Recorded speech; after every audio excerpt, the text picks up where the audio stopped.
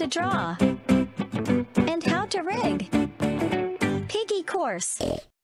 Welcome to this grease pencil drawing and rigging course for beginners. You will learn everything you need to make and rig the piggy, but you can support me by buying the extended version from my Gumroad. The final rig is included in the download, or you can buy it separately. This course is beginner friendly, but you may want to watch the general beginner tutorial first and the introduction videos to rigging and weight. The links are in the description. Pay attention to the green text that appears during the video, as it contains very important information. In this third part, we create the armature, rename and parent the bones, symmetrize them, create inverse kinematics, connect the armature to our character, and add weight to vertex groups.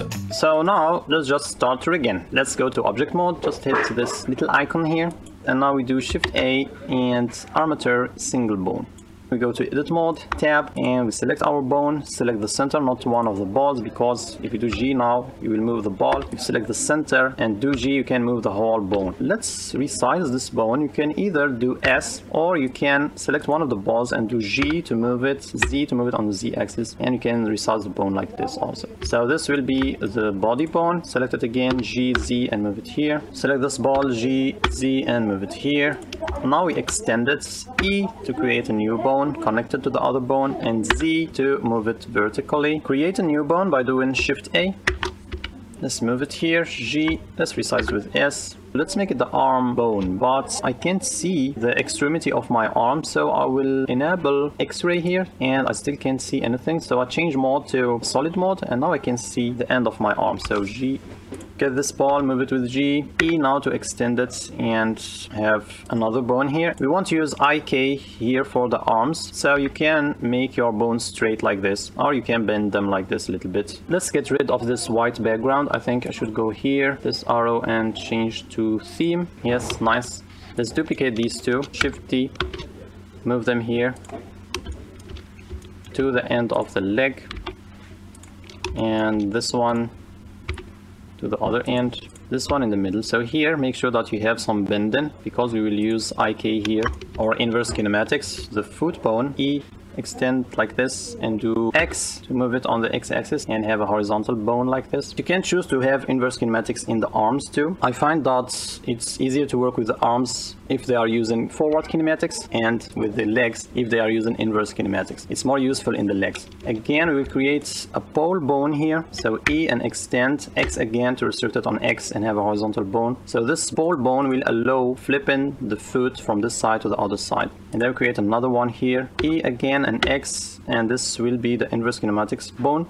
This is the bone that we will use to move the foot and to rotate it, etc. We will need to create a root for the body bone. Left click on this ball and do E, X, and create a root. And then we duplicate this one, Shift D, and create the main root bone. So this bone will be able to move the whole armature, and this one will be able to move the body up and down, and this one will move only the body without moving the legs, because in Peppa Pig sometimes the body moves and the legs stay in place, they don't bend. Now let's select this bone and duplicate it again. We will have a bone for the eye. I can't see my eyes, so maybe we change mode here. Select the center of the bone, G, and move it to the center of the eye. Nice. And now we can select this ball and resize the bone, G, Z, move this ball on the Z axis, and we have a bone that will control this iris here.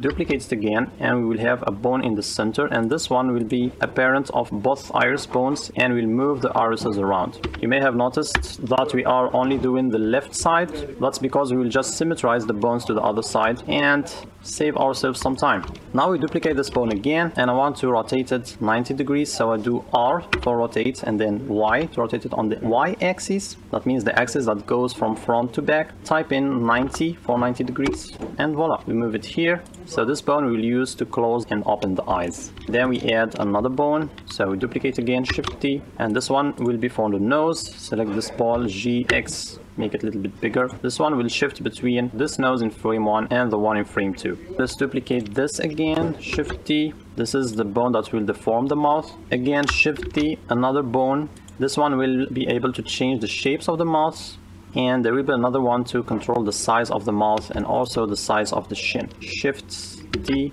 and this one will switch between the hand shapes.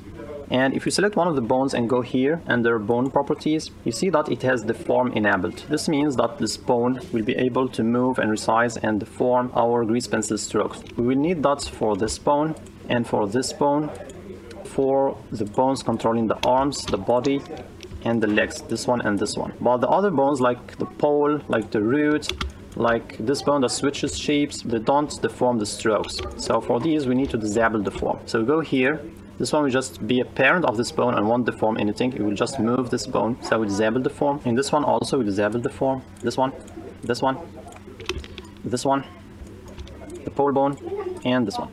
Also this one and this one. Now let's rename our bones. Let's start from the head. We select one bone, we do F2. Let's name this irises. Enter this one, F2, iris. Just iris for now. And this one, let's name it eye or eye control. Since we have just one bone for the eye, let's just name it eye. This one we name it head. This one mouth. This one mouth control. Mouth.ctrl. This one nose or nose control. So this one head and this one body. F2 body. This one F2 arm.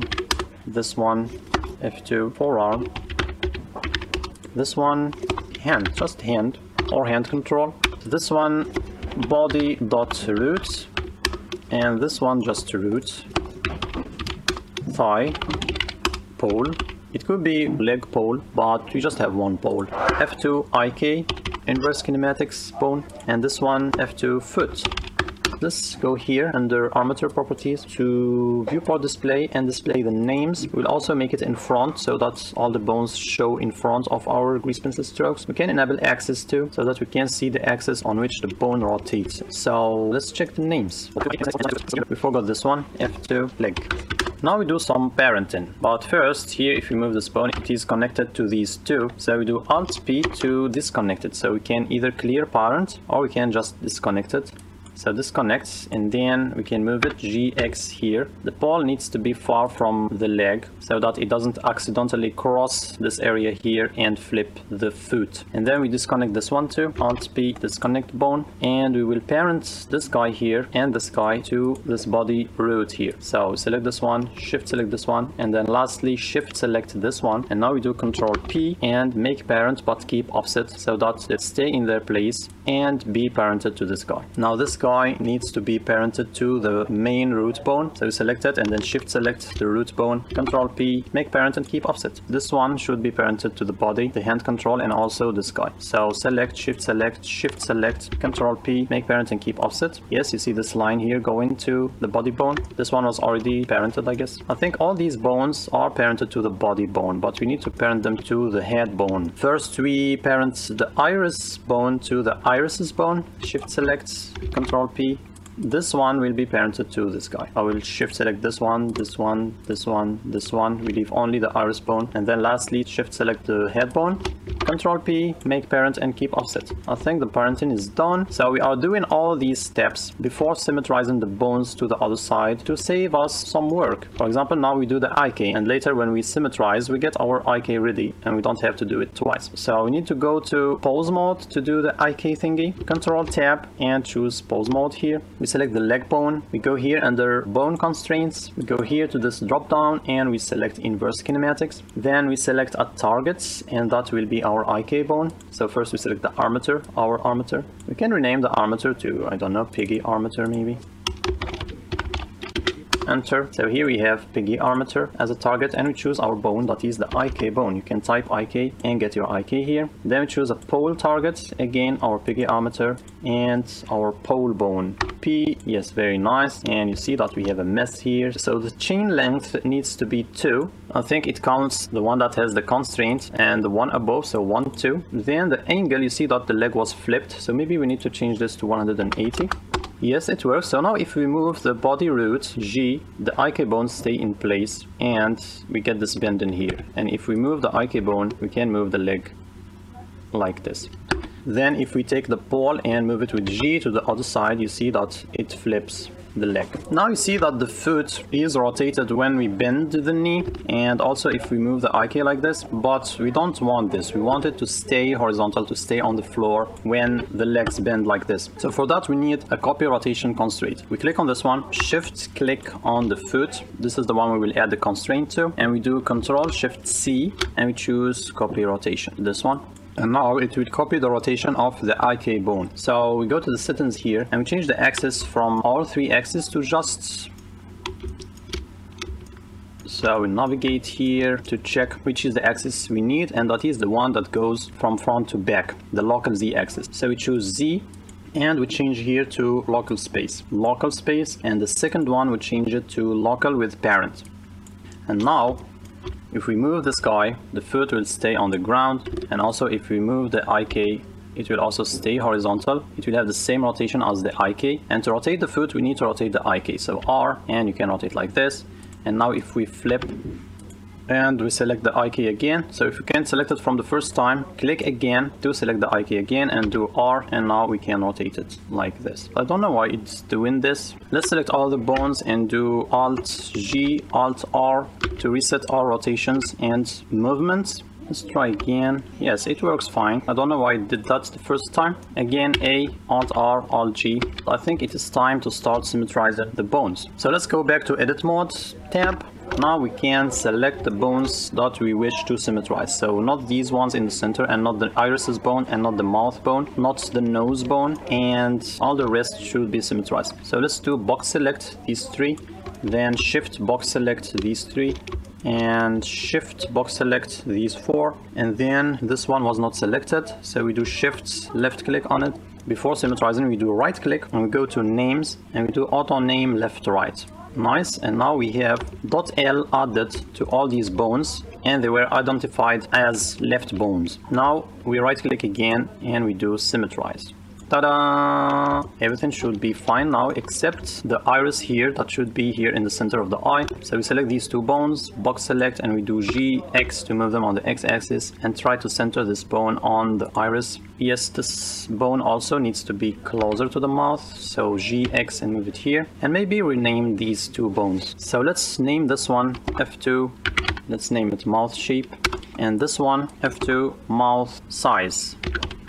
And let's go to pause mode and test again, see if our IK is working. Select this bone, both legs work. I will disconnect this bone from this so that we have more freedom in moving the head. So back to edit mode tab, and we select this bone, Alt P, and not clear parent but disconnect bone. And now it is still parented, but it is disconnected. So tab again, and now if we move it, we can move the head bone wherever we want and rotate it, etc. I guess it's time to parent our grease pencil object to our armature. First, I think we should do A, and then reset our rotation and movements, Alt R, Alt G. If you did some resizing of the bones, you can do Alt S too. Let's go to object mode, hit this icon here. Let's select our grease pencil object, shift select the armature, Control P, and set parent to armature deform with empty groups. So click on this one.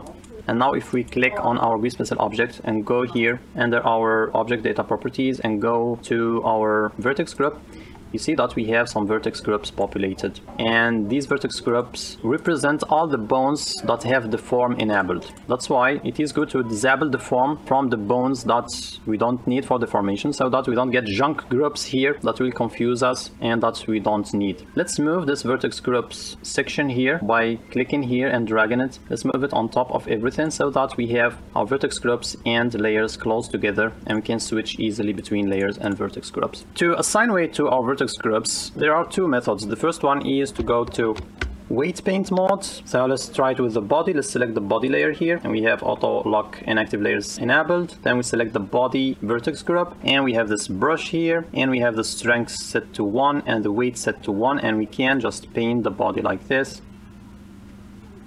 And it's done. If we switch vertex groups, now we can't see the weight anymore. We need to select the body to see it.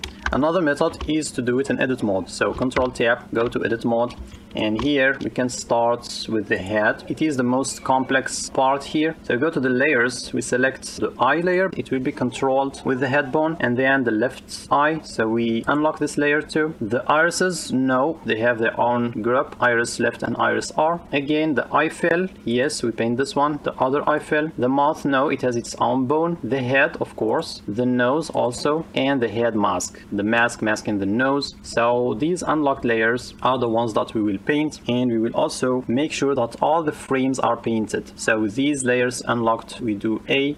Now we have all the frames selected here. And we can enable multi-frame here.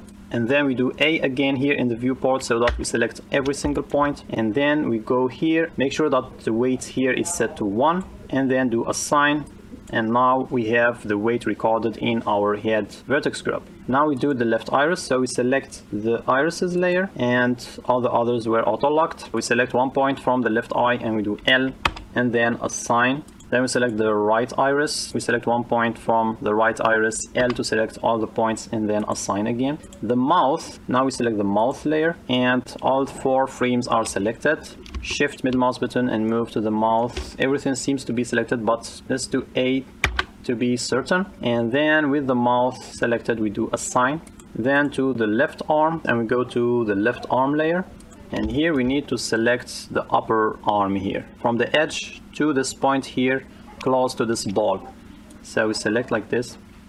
And now these points, we assign them to arm left, assign. We do need multi-frame here in the arm and everything is selected. Multi-frame is enabled. We select the forearm, the left forearm, and we select all these strokes here to this ball again. So this point was selected in the previous group and also in this group. Do assign for the forearm. Now the right arm, all 3 frames are selected. Select our right arm, box select to this ball, and now we do assign. I think the body layer needs to be under the right arm layer, so let's move it down. So again, select the right arm layer and box select to this ball here, to this point that is close to the ball, and make sure all the points were selected in the hands. Be careful of doing like this, for example, and you miss this point here. Don't miss anything. Later you get some glitches and you have no idea why it's happening, and it's just 1 point that you missed when you were assigning vertex groups. So assign, and then the left thigh. First we select the right leg here. We could have put the legs in 1 layer, but it's okay. So no, the left leg, and we select points until we reach the ball of this bone. We select our left leg and we do assign. No, the thigh. So I made a mistake. I assigned weight to the leg, and now how to get rid of it? We should do remove. Then we deselect, and with the leg selected we do select and see if we still have some points assigned. No more points assigned. That means that we removed the points successfully. Back to the thigh, select to this ball, assign. Now the leg, select again from this point to this point, box select to this point here, and we do assign. Now the left foot, we select all these horizontal points, assign again. Now the right thigh, let's select the right leg here. So again, points to this ball, assign. Now the leg, again from this point to the bottom, assign. And now the foot, all the horizontal lines, and assign. I think we are done. Here we can't see our grease pencil object anymore because it's parented to the armature. So if you hit this arrow here, you can see our piggy under the armature. And here we can click this icon and get back to object mode, select our armature and go to pose mode, Control Tab. We are in pose mode now and we can test our weight painting. So you select the head bone, you see that we can move it. Let's select our piggy and disable onion skin. Nice, back to the armature. G, we can move the head, we can rotate it of course. Escape. Now the nose doesn't do anything. We need to set up our drivers and our modifiers. If you move the irises here, you can move the irises, and if they get out, you see that they become invisible because the eye background is acting as a mask. Of course, if you get too far, the left eye will get to the right. I trust that you won't do such things. If you want to bend the leg while moving the body, use this bone like this. Oh, it's not working. There is a problem with parenting. Let's go to edit mode, select this bone, shift select this bone. So we forgot to parent this bone to this one. Control P, make parent and keep offset. Back to pose mode, and now this bone moves the whole body, and this one moves. I hit H by mistake, so Control Z. G, yes, moves only the body and the upper parts. The IK, you saw that it's working. The knees are bending correctly. I think I forgot also to add a bone to the shadow, so we will do that. Let's go to edit mode, tab. Let's copy one of these bones, the body bone, Shift T, Z, and move it here. Let's try to do a flip. So Control M, Z, left click, and then G, Z, move it here to the center of this shadow. Select this ball, G, Z, and move it here. Name this one shadow, F2. Here's another demonstration of how you could always fix something that you forgot to make. See if the form is enabled. Yes, it is. Let's go back to object mode, select our object and go here under vertex groups and add a vertex group manually and name it shadow. Make sure it's the same name of your bone. Go to edit mode and we select our shadow. Of course, we need to select the shadow layer first. Everything is selected, but to make sure really everything is selected, we do A, go up and assign. And now again to object mode, select the armature, Control tap to pause mode, select the shadow bone and try to move it. Yes, it does move. With S we can resize it. Very good. This is the end of part 3. Subscribe, leave a like, and if you have any questions, leave them in the comments section. In the next video, we finish by adding time offset modifiers to control shapes and animations, add drivers to control everything with bones, and learn to use basic scripted expressions and bone constraints. Thanks for watching, and peace!